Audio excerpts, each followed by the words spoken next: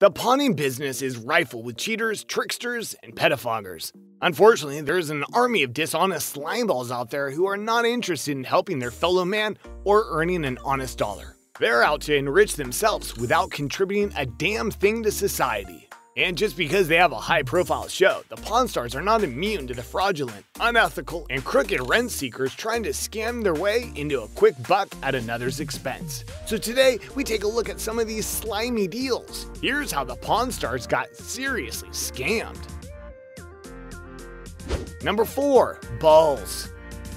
This counterfeit ball and chain set came into the pawn shop, but Rick immediately nailed it as a phony. But when Rick shows a little interest in the box containing these curious items, the seller lights up like a Christmas tree and claims that the ball and chain didn't come in that box, but that he put it in there later. Sure, but Rick takes the bait and buys the box, which turns out to be 100% fake. Balls. Number 3. Baby, you can drive my car if it runs. When purchasing a car to resell in their shop, it's vital that the Pawn Stars ensure that the vehicle is first a valuable model, second, looks good cosmetically, and most importantly, will turn on. So up first, we find Rick dropping a ball on an Austin Healey Sprite. This fine set of wheels easily meets the first 2 criteria, but when Rick attempts to start it, he gets nothing. The seller insists that the needed repairs are minor, and the typically skeptical Rick takes his word for it and buys the car for $5 grand. Turns out the repairs were not all that simple, and Rick had to hand over an additional $6,000 to make the necessary repairs. Something I guess we can call a benefit to being a constant target for scammers is the Pawn Stars have developed real skills at spotting fake items. They've shared some of their wisdom from the trenches and how-to segments, zeroing in on 2 of the more often fabricated items, watches and diamonds. Which brings us to number 2, Rolex, a crown for every achievement. In this helpful clip, Rick explains how to spot a fake Rolex. He claims that at least one person every day comes into the shop trying to sell a Rolex. And it's no surprise that a good number of these are fabricated, as the Swiss Customs Service estimates that between 30 and 40 million counterfeit watches are put into circulation each and every year. So Rick gives us a helpful list of tips. Number 1, if you're buying it for 50 bucks, it has to be fake. Number 2, Rolex will not allow an imperfect watch to come off the line. They trash any timepiece that has even the most insignificant flaw. So, unlike the diamonds we'll see in a minute, a real Rolex is always perfect. The day and the date are always in gold or platinum. Stainless steel is a sure imposter. The magnifying glass above the date will magnify at 2.5 times. A fake watch will usually magnify smaller, so if you have to squint to see the date, probably fake. As a teenager, Corey started working the night shift at the pawn shop. At that time, we can assume he wasn't as skeptical of sellers or as sharp at spotting fake items as he is now.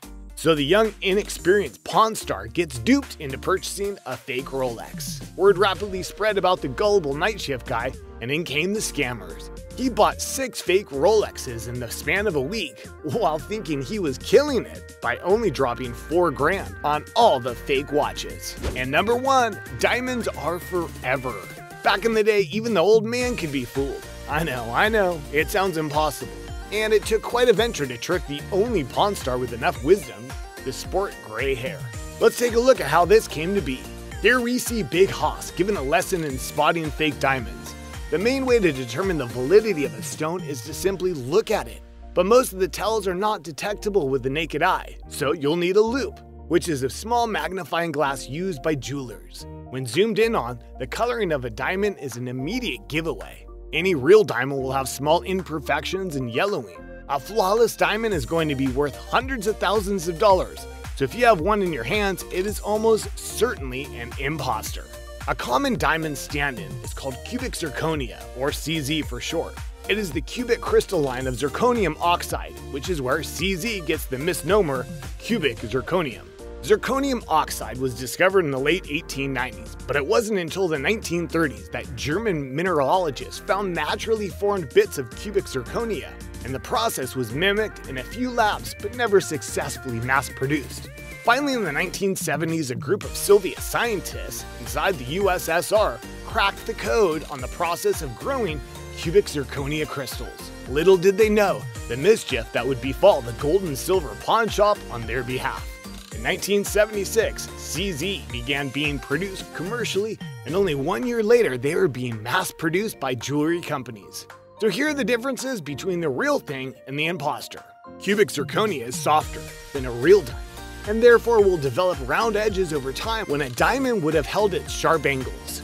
They are also heavier than real diamonds with a density of 1.7 times that of the real thing. And lastly, as Corey points out in his instructions on spotting a phony, cubic zirconia are man-made jewels. So as the CZ began being rapidly produced and flooded the market just briefly after its discovery, the jewelry industry faced a lag time in being able to spot them and tell the difference. So this led many merchants, including our dear old man, to be conned by cubic zirconia posing as real diamonds. The old man estimates losing between $25,000 and $30,000 on purchasing what he thought were legitimate diamonds. Oh, well that hurts. The Pawn Stars are just trying to make an honest buck. They buy and sell at fair prices, attract rare items that their buyers can count on them to find, and pay cash to people who need it in exchange for valuable merchandise. And here we see these hardworking gentlemen with a target on their back and slimy scammers trying to take advantage of their efforts. Well, shame on them. And let's hope the wisdom the Pawn Stars share with us can keep us out of the grips of the frauds. And in the words of the late, great old man, it was a lesson learned.